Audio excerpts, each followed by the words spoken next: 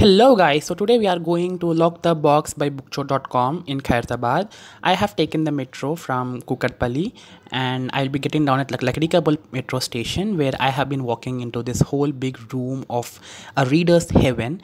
Each book is so special and all of them are being separated into their genres, respective genres, that is romance, there's crime, there is fiction, there is adult fiction, there is YA fiction, and for children's book also. And you can see the whole stacks of all the books present in over here. I will be sharing all the information about how to reach there and what are the contents of the box and how should you be selecting the books at the end of the video. So make sure you're watching it till the end. You can see all the beautiful books in over here, and who doesn't like to fall in love with all the books over here. There are especially some of the great books which you can afford at very cheap price, that is about 80 rupees. See, these are all the books which I have stacked in a purchase box.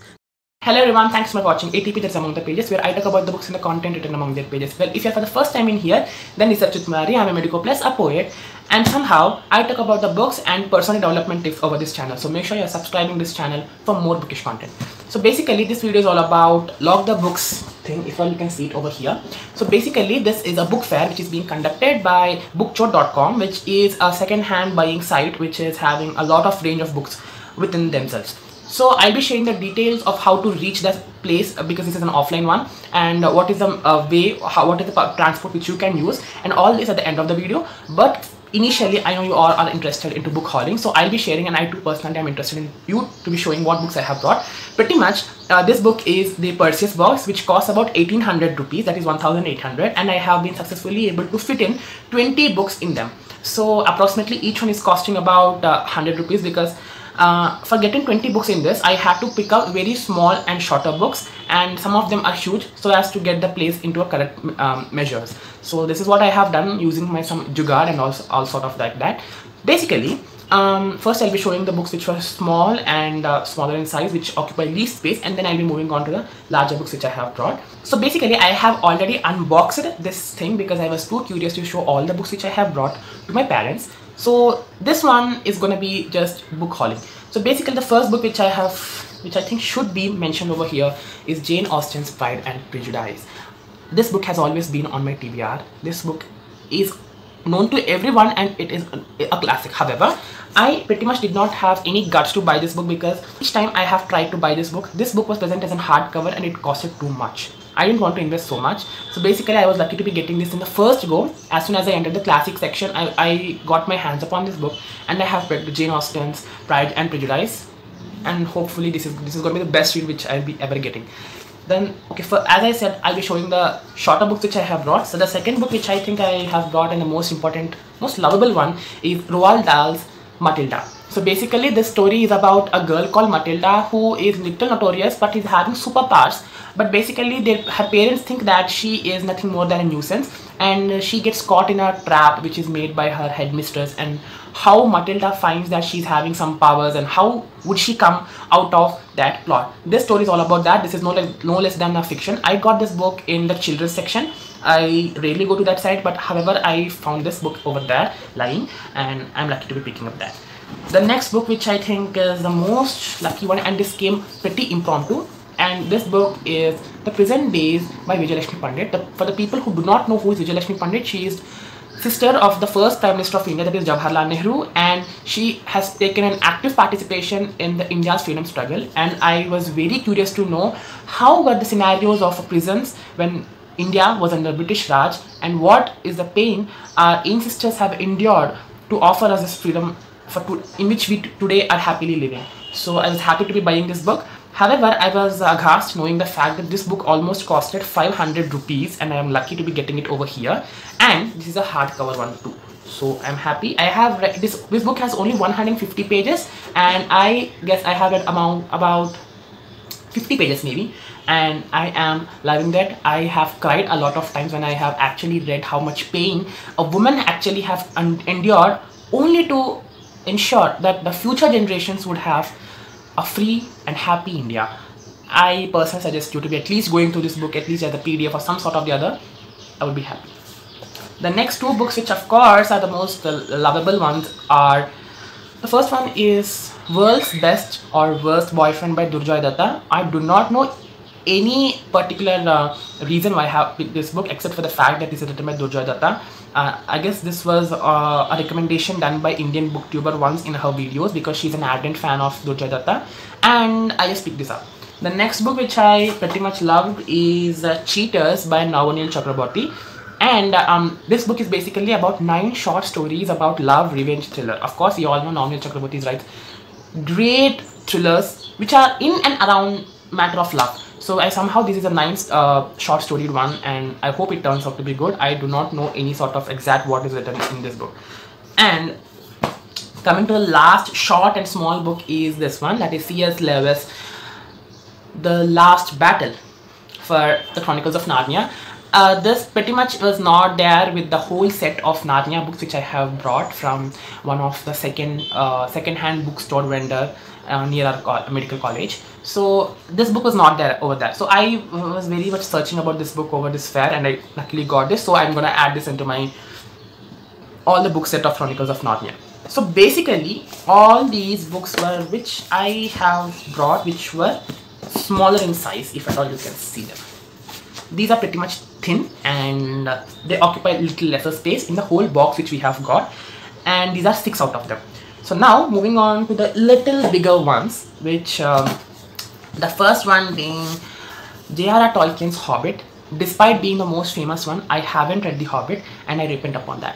So as soon as I entered the classical section, I found Pride and Prejudice along with this book. So I picked this up immediately. Though this might seem to be smaller, I can't consider J.R.R. Tolkien's book to be small, right? And as soon as I got my hands upon this, I also added the Two Towers because, however, somehow I wanted to reread my favorite classic. So I ended up buying this. Maybe I have bought, yeah, I have bought the third part too. Unfortunately, I was not able to find the first part, that is a Fellowship of the Ring. But I was lucky to be finding the Hobbit, the Return of the King, and of course the last part I forgot, the Return of the King. Sorry. So and this is the Battle of Two Towers. So I'm lucky to be having the quadrilogy of the Lord of the Rings trilogy yet again, and I want to reread them yet again. I love them. Who doesn't love any fiction? Any fantasy lover absolutely loves books written by J.R. Tolkien. And there's a small question to you. A lot of people do not know how many books J.R. Tolkien has actually written. If at all you find them, do comment down below. The Lord of the Rings trilogy was only one of the books which J.R.R. Tolkien has written over his lifespan. There are many books. I want you to search them and comment down below. Yeah, that's a small question over here. So yeah, the next one is, of course, the most beautiful fantasy read, fiction read by Stieg Larsson, and that is The Girl Who Played with the Fire and The Girl Who Kicked the Hornet's Nest. So basically, I again at a second-hand vendor store, I was lucky to be finding, yeah, here is a book. Yes. So this, I have already found this book somehow at a second-hand vendor store near my medical college, and however, when I have asked him about the next series, I did not find over them. So I bought it way back. However, I haven't started reading this. So the Millennium Trilogy has always been the greatest, considered the greatest book ever written. So these are the continuation of those books. However, I did not want to listen to any spoilers or any sort of review over the internet about these books. So I do not know what's the exact story about. Only the fact is, it's written by Stieg Larsson is the reason which I have taken this book. So if you consider, these books are a little thick and they occupy most, and I guess these were the books which occupied the most space. And I have again 3 books which occupied the most space in my box. But still, who doesn't like thick books? Yeah. Now coming to the most lovable book, and that is Wilbur Smith's River God. And I was super lucky. I didn't know that this book was actually written by Wilbur Smith. As soon as I found that this book was lying over there, and it is this thick, dear. And actually, this book is a 2-in-1. Basically, this is a River God and Eagle in the Sky are the 2 books which are present. This is a 2-in-1 book. So I found it pretty reasonable because rather than finding 2 books and filling them over this space, I can actually get 1 book and I can fit it in them in a lesser space also. So I have preferred buying this book. I have got no exact reason why I have bought this book, only the fact that it's written by Wilbur Smith. So basically, as far as I have known about this book states a history about Egypt, the pharaohs, and the political turmoil to gain the throne, and the setting is present in the ancient Egypt. So there is this one lovable heroine, there's one lovable commander-in-the-chief, there is this treasury, there is a little cow, there is a great pharaoh, and there's a lot of Clash of Kings and a lot of Game of Thrones going on in an ancient Egypt. However, I was not satisfied with the text because it is too tightly written. However, I found it little problematic, but still I can count this as the greatest deal I have got over here. If at all I can check it out, this actually costs about 8 euros. 8 euros approximately when converted into Indian rupees might cost around 600 or 550 rupees or so. I do not know the current census, but however this might cost, okay, it's shining so nice. I love the shine, you see, it's literally glittering like the sun. Yeah, so yeah, this is around 600 rupees, and I can actually claim that I got this only for an 100 rupees cost, so I'm not in. The next book which I'll be showing is absolutely that these 3 books were the mightiest and they occupied the most of my box, and that is A Mighty Dawn by Theodore Byrne. Theodore Byrne has written one of the greatest books. I haven't read any book of him as such. However, I have searched about him in the Google, and I found that he has been writing some of the greatest fan fictions, and I love them. However, so I just picked this book up, and the major reason I bought this book is because of its beautiful cover, and if at all you just clearly see that it has this beautiful sword thing, and it's being coming out from an ocean, and every part of this book is so enticing. So I just bought this book. This feels like mystical area, so I'm loving, and I'm literally waiting to get indulged into this great book. So this was again a thick book, and this book is almost having 600 pages here. So this is gonna be a thick one. The next thick book which I brought is this one. It again has approximately 450 pages. It's by Robert Harris, Enigma. I do not know anything about that, but it is titled the #1 bestseller. Add to the fact, Enigma, this title has actually caught my attention. Basically, this book is all set in the World War II, where a cryptologist is supposed to be decoding a big message which they have got from Germany, and that is an Enigma code. And how that cryptologist actually successfully deciphers that code, and how does he comes to a conclusion that they are being under attack, they are under war, and how does he save his own lives, and all such great action thing going on in here. So this was the book. And the next thick book which pretty much occupied my place was Gone Girl. Obviously, Gone Girl by Gillian Flynn is indeed the best book which one can ever read. Basically, I haven't read this book till now. I haven't even known any like spoilers or any excerpts, any trivia about this book. I have only heard that this book is supposed to be read by any fiction lover. So I think that is a pretty much great deal when I have bought this. This too is thick, and it is having 450 pages again in this. It's also, I guess it was also being made into a motion picture in Hollywood, and I pretty much didn't watch it only under the fact that once I read this book, I'll get to watch it, and of course I'll be loving the book. Obviously we all love books rather than movies. What is your opinion? Do make sure you're commenting down below.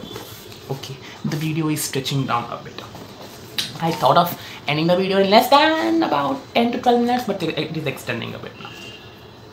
Yeah, so now coming to these unexpected, most lovable books. These are Shiver and Linger by Mary. I remember her name as Maggie, but her complete name is Maggie Stiefwater. And however, this book is all about crime. You can find this book in the crime section of the whole scenario. These were the first 2 books of the quadrilogy which she has written. This is #1 best-selling New York best-selling novel, and it's basically, I was enchanted by the way the book was presented. You see the cover, it's so enticing. It's beyond. It feels like you are something into an enchanted forest, and you are yet waiting for some mysterious black magic to occur.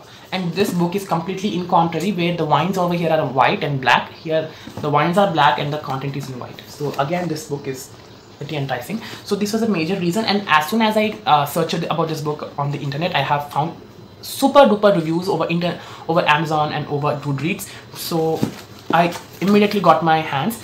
But finding these books were not easy. Shiver was when I found super easily the first installment, and when I searched that the second installment was Linger, I had to search for 1 complete hour, 1.5 hour maybe, throughout the fair, only to find this book. I know the pain of searching and hunting the books.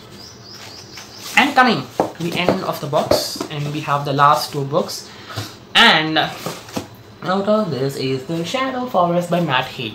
See dear, I won the Midnight Library by Matt Haig from the Melodramatic Bookworm as a winner of a giveaway. Yes, the book is over here. I put my most lovable books over this shelf. I don't know why. I want them in my hand reach, maybe just to watch them over and over again. So Matt Haig's Midnight Library, whose review I'll be making super soon. I have absolutely loved. I have fell in love with this book. This is like the greatest, though it is considered a fiction book, this is no less than any self-help book, or this is no less than any great, literally a great way of actually understanding life, understanding values, and understanding how regrets need actually fret your life in your daily life. Life. Yeah. So basically, as soon as I read this book, I love the way Matt Haig has been writing. So as soon as I found this book, The Shadow Forest, about whom I do not know even a bit, but it was written by Matt Haig, so I just picked this book up. And the last book which I'll be currently reading in this is The Maze Runner. Of course, Maze Runner has to be the greatest book one can ever read. James Dashner writes stunning books. I haven't read any book of The Maze Runner, only at the matter of fact that this book is supposed to be having 7 series in them, and I was literally so bad at considering that I can never read a 7 series book. I guess you do not need any sort of introduction for The Maze Runner, and this is going to be the great guide. So if at all you can find, these most books which I have bought are basically from the fiction and crime thriller genres, because I love them. Romance is 0 from my side, and children's books are again 0 from my side, and non-fiction again is 0 from my side. So only fiction and crime thrillers are what I have been able to pack in this small box. If you can see, this is the box. Only by just watching that you can easily understand the orientation of the box and how many books can be fit into this height and over this. So basically, as I have said, I will be informing you the whole content about this Lock the Box by Bookchor. So basically there are 3 types of boxes, considering Hercules box, Perseus and Odysseus box, named after the Greek gods. Basically these are gold, silver and bronze sort of. So the Hercules box, which is the largest box, which is in the pink color, and it is about 3,000 rupees, and it can easily accommodate 27 to 28 books. And some people even accommodate 32 to 35 according to your jugaad and with your technical way of packing books in a way skillful manner. And the second box, which is a Perseus box, that is this is an orange in color, and it is about 1,800 rupees. You can easily accommodate 20 books in them if at all you are choosing smaller books first. And the third point is the Odysseus box, which is 1,300 rupees, and it can accommodate, it's in green in color, and it can accommodate approximately 10 to 12 books. Somehow the prices of these boxes were increased about from 400 to 300. I do not know why. There's been huge hike in the cost of these boxes, maybe due to citing the COVID reasons. So it's an offline book fair which is being conducted in the Vasavi Kalyana Mandapam in Hyderabad in the Telephone Bhavan Road, which is opposite Central Secretariat. I have gone there through metro. You must have seen the clippings at the starting of this video. So through the metro you can easily reach it when you get down at the Lakdi Kapul metro station, and it's just a matter of 5-minute walk and you can easily reach over there. I know many of them are having Google Maps, so you can easily go there. Considering the fact that this book fair is not available online, so you cannot find great deals online this time. So Hyderabad people, make sure you are finding your way to Vasavi Kalyana Mandapam at Hyderabad, so that you can get your hands upon this book fair. Basically this is gonna stretch from 2nd of the April to 11th of the April, and today is 7th of the April where I will be posting this video. I don't know why. I have been grossly busy with my exams till 5th of the April, so I have gone there on yesterday and I have bought these books, and I am posting this video over here today. So that is 7th of the April. So make sure you are getting your hands upon all these books, whatever you are liking. And if at all you have any queries and any other doubts pertaining to this Lock the Box thing, you absolutely can comment down below. I can also provide you some tips if at all you want, because what I have felt easily is, first you need go and just buy the whole set. First take the books which you want, then think about the box. Don't kindly think about the box, don't think about it, how many books can I fit in there. Basically this is the whole process of enjoying and hunting the books which you need to actually enjoy, rather than thinking of a bulk of books which you are gonna choke into this box. Whenever you after you have got the whole set of books, and please I personally suggest you to not buy series or trilogies, because they consume the maximum time, because you are not gonna find them so easily. They are gonna spread out throughout the book fair. So you need to, if at all you find the first book, you need to hunt for the second book for so long, and there's no guarantee that you can actually find that second part or the third part. So if at all you want to get a great deal, try to buy books which are basically duology or trilogy, not more than that. And basically the one read go books are way better when you are going for this, because you can fit them easily. You need not hunt the next sequels, and there's absolutely no reason for you to actually note down the books which you want over there. You just need to go there without any prior preparation, get your mobile, take the get your mobile data in full charge, and just reach over there, find the books which you are liking, try to read the blurbs, the book blurbs which are written, or the summary which is written in the backside of the book maybe, and then try to if at all you feel it as much enticing, then just pick it up. You can stack the books at the one corner of a room, and then later just go and pick this box up and fit all of them in them. And if at all some books do not get fit, the box needs to be completely closed, like sort of this. It needs to be completely closed. For you to be picking that box up, it will be completely closed like this, or else they are not going to allow you to take the books. If at all some of the books are being stacked much more than this, you can buy them for each book is costing 100 rupees. That's pretty much a great deal. So I think that's all for the today's guys. If at all you have any doubts, because this is the video has been stretching so long, I cannot actually present all the required things over in this small video, or which is approximately stretching too much right now. So if at all you have any doubts, you can personally message me over my Instagram, you can DM me, or you can clearly mention any doubt in the comment section. I will be replying them super soon. And that's all. So till the next video, bye bye.